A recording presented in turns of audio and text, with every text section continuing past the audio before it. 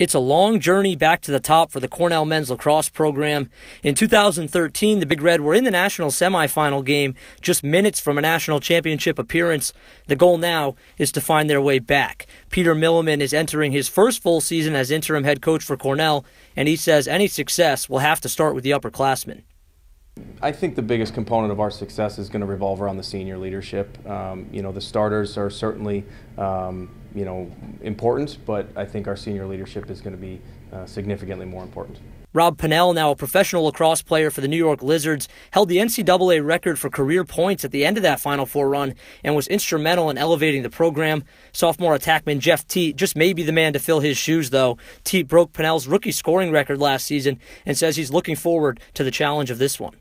We know that it's not just going to be given to us. It's not that it's going to be right there after the first day.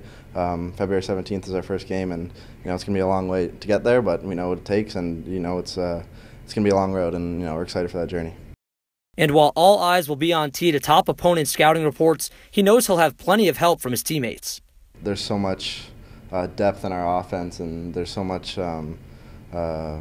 diversity that we have going on in our offense that it doesn't really matter what they do to a certain person in our lineup, that we're gonna put up goals, we're gonna put up numbers no matter what. One of those teammates is fifth-year senior goalie Christian Knight, who did not play last season due to injury. He's been around the block and back with this program and says he's excited to run it back one more time.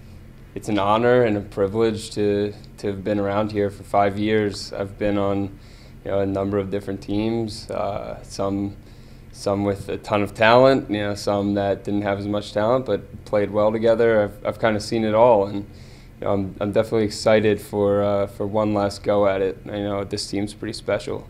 As far as goal setting goes, Cornell is keeping it simple.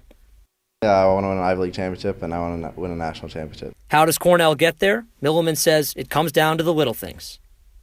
We're looking to work as hard as we can on the details and being a sound fundamental team on a daily basis, and I think that in the long run will translate onto game day. In his first full season as head coach at Cornell, Pete Milliman and his Big Red squad are trying to eclipse the 500 mark for the first time since 2015. That journey will get started Saturday on the road at Colgate before returning right here home at Sholkoff against Hobart.